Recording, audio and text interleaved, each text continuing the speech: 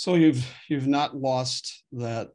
Nimbleness is the only word I can put my finger on, but because that's that came so clear in the last MAP meeting. But I guess it's a good reflection of the entrepreneurial aspect, because entrepreneurs are always about change. They're always about making another what's next, which sounds like you're a big part of that. And you're saying that the partners are also in the what's next perspective as well. Is that true? Yeah, I mean, we have to be. We have to now. Well, as we all know, look what happened. I mean, going back over the last year, it seemed like once a month, okay, next month, this big Apple, Amazon, they're going to bring people back. And then that gets put off. And so, I mean, it became very apparent to all of us that this is a brand new world.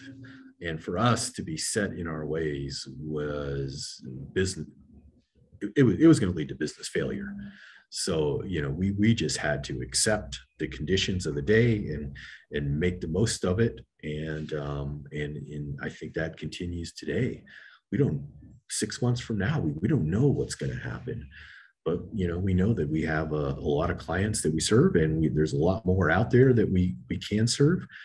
And we just need to be able to accommodate the conditions and make the most of it as we go. And I feel fortunate that my partners kept an open mind through it all, and we're open to change. And we're not.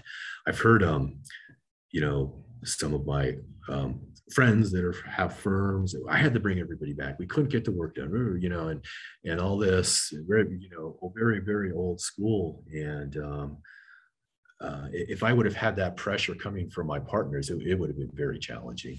So I feel very fortunate. They had an open mind, and we kind of like any partnership, you're not always thinking the same, but in terms of being able to deal with the times and keep an open mind and do what's best for not only the firm but for our employees, we were all on the same page.